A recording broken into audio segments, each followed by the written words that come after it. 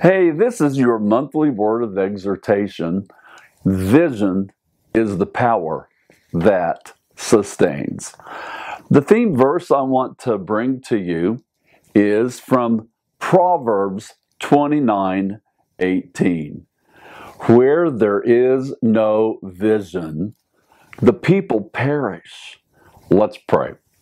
Father, thank you for this wonderful group of people around the world. It's such an honor and a blessing to be able to share and to speak into their lives. Now I'm asking that a portion of that of which you've given me the ability to look into, that you would open it up for them as well.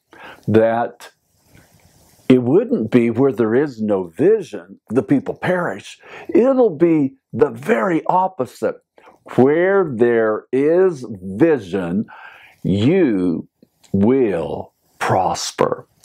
Well, I want to read to you an opening quote that comes from my newest book, Revival Breakthrough, Preparing for Seasons of Glory, Awakening, and the Great Harvest. A great harvest is coming.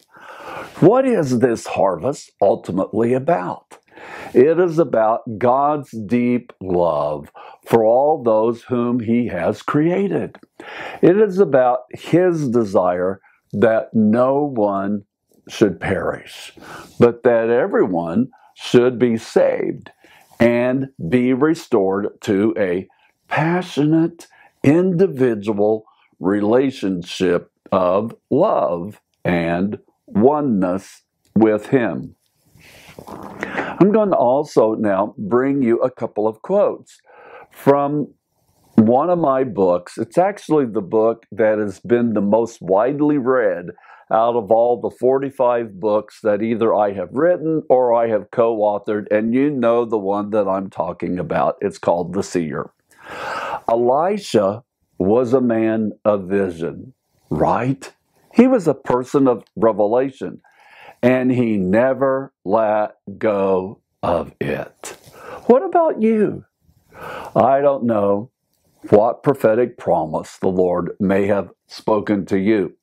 But as believers, we have the biblical promises as well as the current day revelatory words that are spoken into each of our individual lives, which come into, yes, a multiplicity of ways and manners, don't they?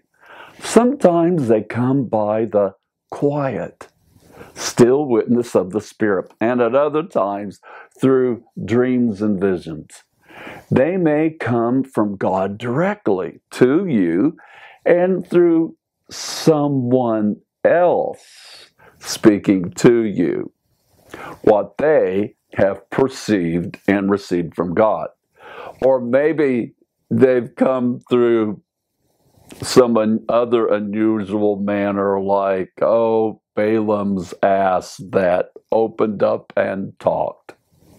Whatever the case, don't cast away your dream, for it will have a great reward. Don't take off your dream coat in the presence of your enemy. Did you get that one? Don't cast off your dream coat in the presence of your enemy. Keep the vision God has given you before your eyes.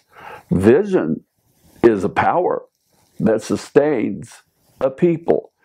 Now, saying it real succinct in another quote from the seer, vision is the power that sustains.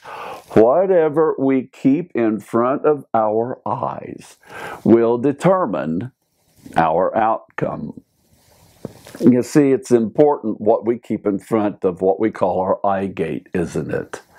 I want to just speak a word of blessing to you, my friends, my partners, and the people around the world that follow me and follow this ministry, whether you're new or have been walking with me for years. I want to say to you, let's put the right things in front of our eyes. Keep your hand to the plow and keep looking straight ahead. But I want you to know this. It's not as much about the promises of God. It's about the God who promises. That's the vision that will keep us moving forward. Let's pray together. We hunger and thirst for more of an increasing measure of your presence, for an increasing fulfillment of your promises, and we ask that you would move upon our hearts by the Holy Spirit to awaken us to the times, yes, in which we live. And let us honor the precious stewardship that we have been given for these days. Revive us and revive your work in the midst of these times. Thank you in advance for your insights and revelations for us, for your holy name's sake. Amen and amen. This is James Goll with a monthly word of exhortation for you. Vision the power that sustains. God bless you.